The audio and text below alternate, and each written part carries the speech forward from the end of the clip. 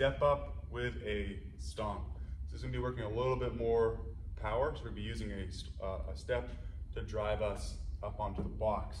So using 2 dumbbells in each hand.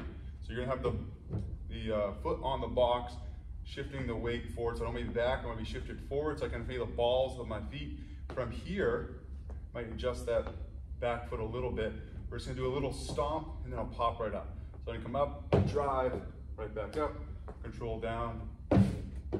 So with this, you can use a little bit more weight with that step up motion, but we don't want to get sloppy with it.